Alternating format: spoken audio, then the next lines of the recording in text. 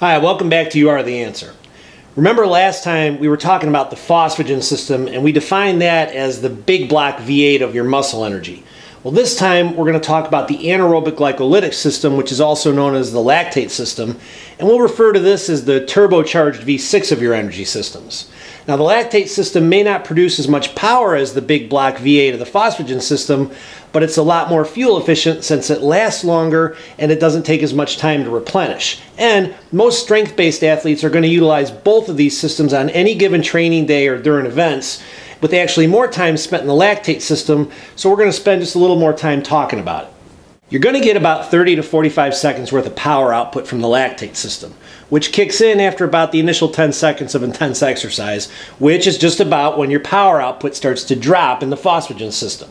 So by about 30 seconds of training, which to give you a point of reference is just going to be about 15 to 20 box jumps, or if you're lifting about 12 to 15 reps of squats or bench presses, for example, in that case, most of your energy is going to come from the lactate system. And if you go beyond that 45-second threshold, then the power output's going to drop again, this time by a lot, as your body starts to shift over into the really low power output system, which is the aerobic energy system, which we'll talk more about later. Okay, so there's 4 steps to the lactate system where there were 3 steps to the phosphagen system.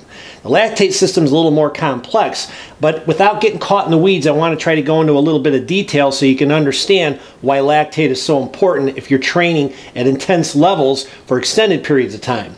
The first step in the process is muscle glycogen that's stored in the muscle is converted to glucose. And in the second step, that glucose is then converted into ATP. But half of the ATP is used for actual muscle contraction. The other half is used to refuel the process of glycolysis, or more energy creation. So it's not going to give you the direct injection of ATP that you get from the phosphagen system, but it's going to last longer and it's more self-sustaining. The third step is that there's a couple of important byproducts. There's this stuff called pyruvate, and then there's hydrogen ions. The more hydrogen ions that accumulate, the more acidic the muscle becomes, and the more you get that muscle burn. In the last step, one pyruvate molecule, or each pyruvate molecule, is going to bind with 2 hydrogen ions, forming this stuff called lactate. Okay, so now this part's important. Lactate often gets confused with lactic acid, but they're not the same. Lactic acid is created by the accumulation of those hydrogen ions that I just mentioned, which is what makes your muscles burn when you're going all out. As I'm sure most of you know, your muscles just don't function that well in an acidic environment, and this is because the enzymes that control glycolysis can't function at full speed. But lactate actually acts as a buffer to reduce the burn and keep you going, because your body's constantly flushing lactate out of the muscle, which is moving the hydrogen ions out that are responsible for the muscle burn. But as intense training continues, you're eventually going to reach a point where the hydrogen builds up so fast that you can't remove enough lactate to control the burn. Then you're going to get a drop in power where you're either going to have to 1, stop training, or 2, reduce the intensity. So when lactate is managed through smart training, you can maintain intensity levels for a longer period of time. And another cool benefit of lactate is its ability to recycle back into pyruvate or glucose for even more energy production and acid buffering. So this system's pretty damn efficient if you train it properly.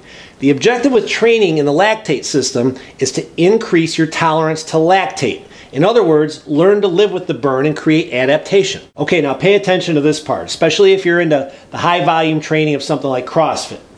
Just as with the phosphagen system, it's going to be the use of rest periods that'll determine the effectiveness of energy replenishment.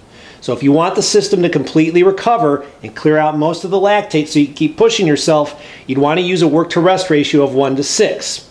So a 30-second all-out effort is going to be followed by 3 minutes of rest.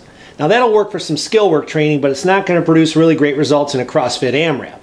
So when time is important, a ratio of 1 to 3 can be used, and this is going to help you to get more work done as well as condition your body to clear lactate out more quickly and also create a better adaptation to the burn.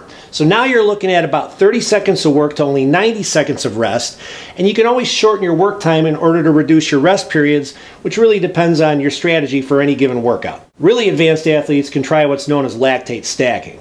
This is a 2 to 1 work to rest ratio that's going to cause a much bigger accumulation of lactate, since the really short rest interval is not going to allow a lot of time for lactate to be cleared out of the muscle. So it's going to force you to continue training all out with a lot of lactate, which is really going to increase your ability to adapt to that big muscle burn that's associated with high intensity training. However, unless you want to use the puke bucket in every workout, I suggest you build up to this level. From a nutrition perspective, carbs become really important for this system, and that's because you need plenty of glycogen stored in the muscle in order to produce blood glucose for glycosis to happen. So you can't go into a workout like this on an empty tank, and carbs are going to replenish glycogen quicker than any other food sources. You're just going to want to stick with starchy carbs like potatoes, yams, rice the night before.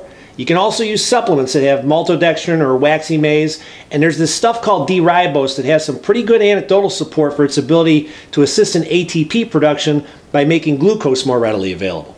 Another approach would be to try to increase blood flow to the muscles, which would bring more oxygen in and more efficiently flush lactate out of the muscles, which will increase energy levels and it'll also reduce the burn. So supplements like beta-alanine, arginine, and citrulline will help support more efficient oxygen utilization and blood flow to the heart and skeletal muscles. Lastly, glutamine has some really cool recovery properties for post-training that a lot of you may already know about. But if you use a gram or two before training and during training, it's pretty effective at buffering acidity that causes the muscle burn.